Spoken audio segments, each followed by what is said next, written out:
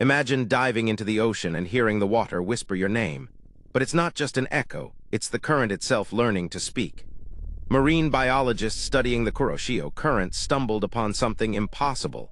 The water didn't just flow, it remembered. Advanced sensors picked up strange, rhythmic patterns in the current, turning waves into eerie sound waves. At first, garbled noise, then words. Names of drowned sailors, coordinates of lost shipwrecks. And then, horrifyingly, the researchers' own names. Divers investigating found translucent salp colonies, their gelatinous bodies woven into structures eerily mimicking neural networks, pulsing with bioelectric whispers. When touched, these creatures echoed voices, distorted, ghostly, fragments of sounds that shouldn't exist. One scientist's recorder even captured his own voice speaking back at him before he ever opened his mouth.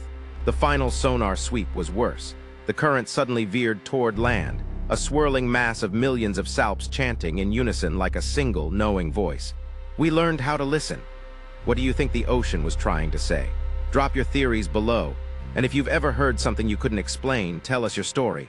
Follow for more unsettling mysteries.